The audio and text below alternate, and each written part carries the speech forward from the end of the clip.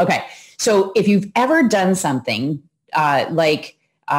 said something or done something that you regret because you were in a state of high emotion, first things first, just recognize that you are human and that's very natural. And I want to share with you what happens briefly, physiologically, so you understand why there are times where you really feel like maybe you can't control your emotions. So think back to the last time you actually had that moment where you maybe felt like you lost control, or you said or you did something that maybe you wish you could take back. In that moment, what really happened was you had a moment where you lost access to your prefrontal cortex, which is your thinking brain or your rational brain. It's actually right up here in your forehead. So think about just above your brow line. That's where your prefrontal cortex exists. And this is the part of your brain that is most recently evolved. Okay, so there are times where you actually lose access to that rational thinking part of your brain.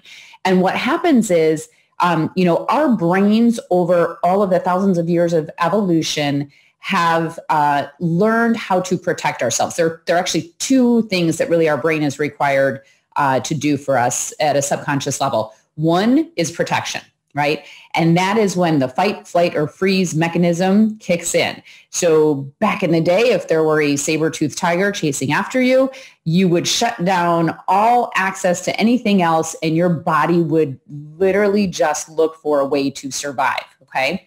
The second thing is efficiency. So your brain likes to be in the thinking mode as little as possible, because it really wants to conserve and preserve energy. So what it does is it always looks for what you've experienced in the past as a familiar context, and it will try to have you do what you've done in the past. Now, both of these things are important because it's going to help you understand why sometimes you just react and maybe say something or yell at somebody. Now, I don't know if you have done this at work at some point in time. Probably you're much more likely to do this with those who you love the most, right? Those who you're most comfortable with and those who you spend the most time with, your family. They probably get to see the best of the best and maybe even the worst of the worst. All right, so here's the 3-step process to really help you get a handle on any negative emotion that shows up for you.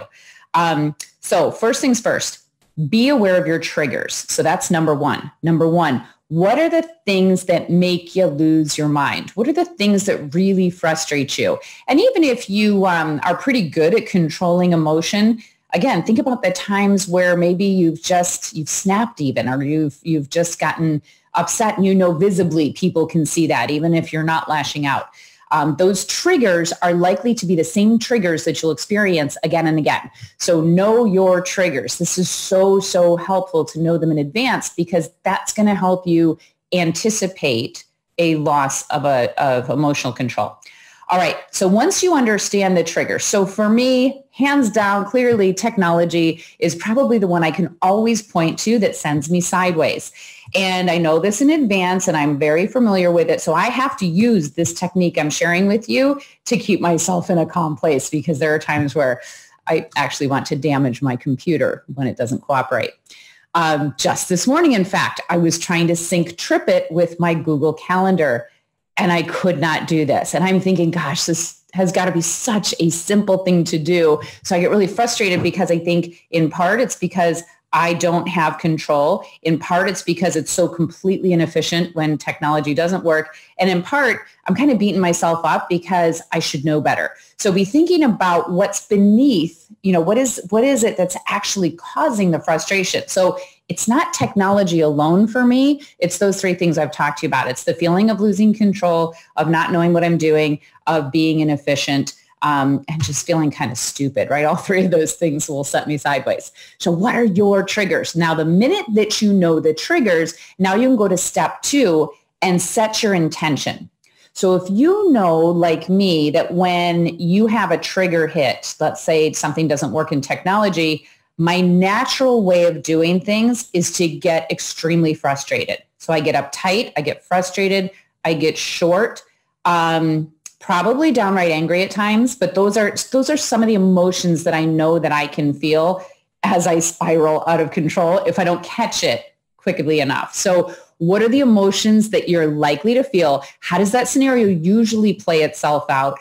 How does that look for you? And by the way, it's really, really valuable to also take a look at what is the impact of that? Like when I behave this way, what is the impact? Like what if someone is around and actually sees this behavior? What if there's somebody on the other end of a conversation and you have a trigger hit? What is it like to be that person and observe your behavior? And again, even if you don't explode, like I don't explode anymore. But even if you don't explode, what happens with your body language? What's your demeanor like? And what do you think the impact is? Because even if you don't say the words that you're thinking, your body language might be screaming them, right? Okay, so what is the intention? So step number 2 is all about how do you want to behave, right? You got to be aware of how you currently behave and what's natural and normal. But setting your intention is, okay, how would I like to experience my behavior in the face of a trigger like that? So I would say to myself, okay, next time something goes wrong technology-wise, I would like to see myself slow down, because usually I speed up and that does not help. I'd like to see myself slow down and experience it in a way that a rational, normal human being would, and maybe reach out for help if I need help instead of trying to do it on my own. But more than anything, I'd like to do this with a sense of peace and a sense of calm.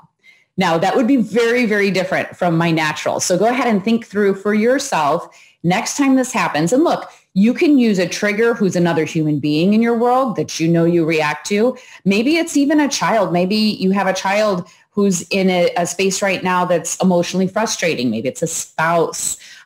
So if your trigger is connected to a particular human being, really be thinking about this.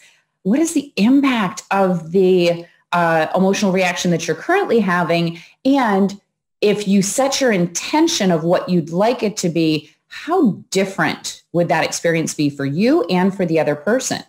So go ahead and set your intention. How would you like to behave? And I know right now you're thinking, but I don't have the possibility to be calm or relaxed in my particular scenario. But just stick with me, because number 3, I think, is the most important piece of this conversation. So number 3 is how you deal with the heightened emotion when it shows up. Now, if you already know your triggers and you've set your intention, you have already reduced the likelihood of having some sort of emotional episode that's negative.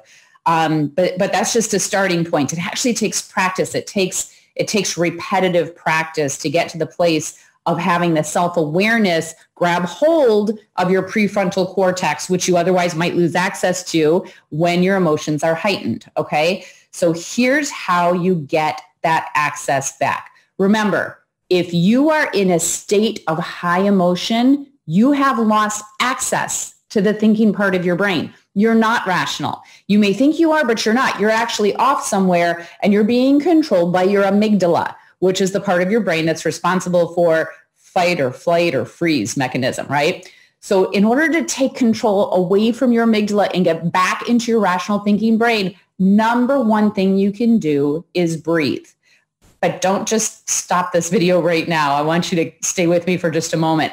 There's a certain way of breathing that's actually going to be really helpful for you. And it's a way of breathing that will bring you back into the present and allow you to regain the access that you need to your prefrontal cortex.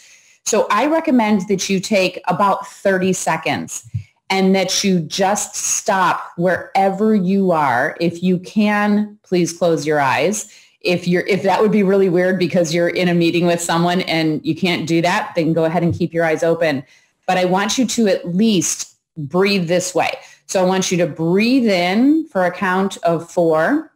And as you're breathing in, I want you to breathe in peace or breathe in calm. Okay, so you're actually going to be thinking about the words that relate to the intention that you have.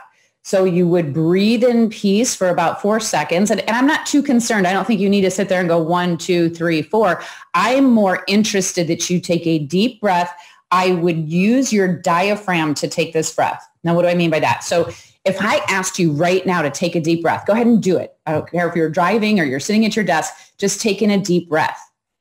And I want you to pay attention to what happened to your shoulders. Because when most people breathe in, they breathe in from up in their top of their lungs where you don't actually get a really deep breath.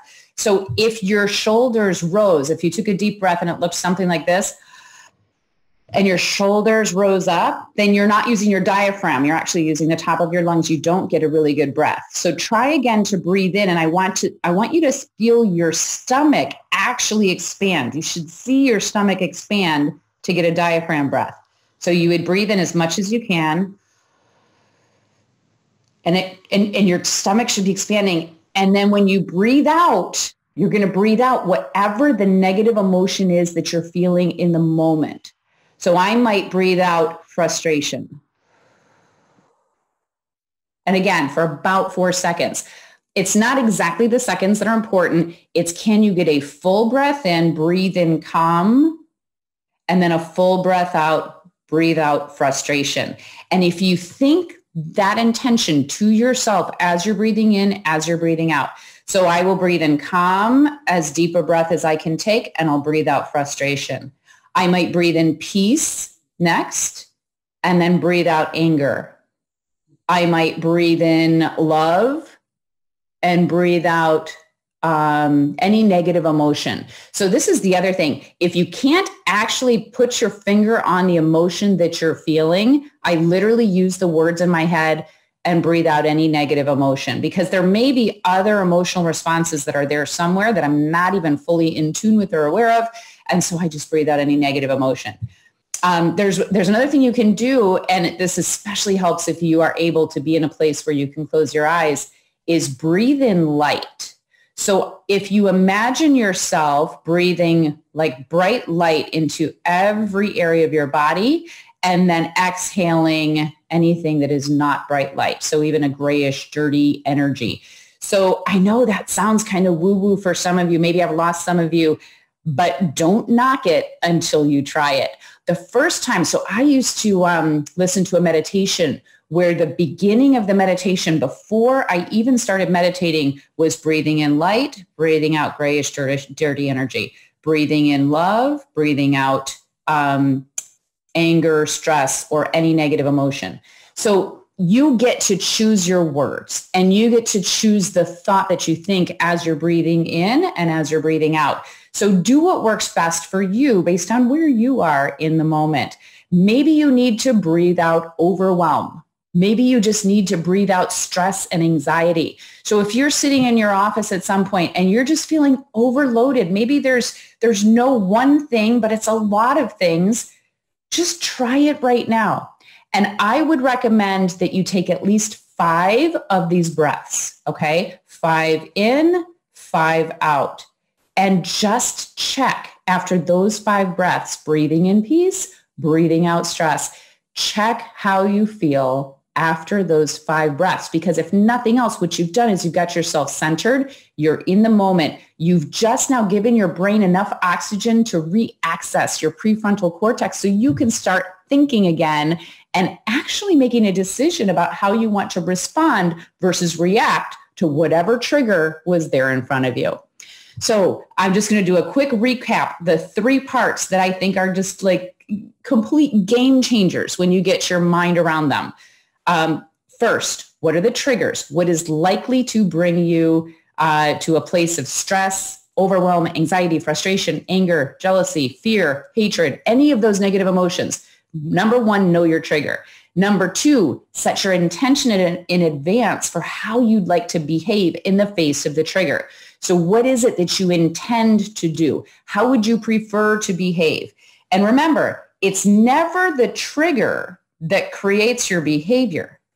It's you and your automatic response, because the one thing that you do have control over is the way that you respond to whatever comes at you. Okay, so that's not up to anyone but you. So number 2 is set your intention. How would I like to respond? How would I like to behave in the face of whatever trigger makes me go sideways? And then number 3, breathe. And you're going to be taking deep breaths in from your diaphragm, breathing in the intention that you've created. So for me, it's usually peace or calm. And then you're going to breathe out whatever that negative emotion is, stress, anxiety, frustration, anger, fear, or use my catch-all, any negative emotion. All right. So I hope that three-part process has helped you out. If you're already using it and it works, please share that because it's great when other people see that. If you've never used it before and you're willing to try this out, we would love to hear your feedback about how well this works for you. If you know someone else who needs to hear this message, so if you've got someone in your world who you know tends to have an emotional response that really is something that maybe they don't like or they're not proud of or they're not happy with, please share this message with them. And you can catch us at the Evolve to Win show on any of your favorite podcast apps. Please subscribe if you haven't subscribed already. And it was great to be with you today. Have an awesome day.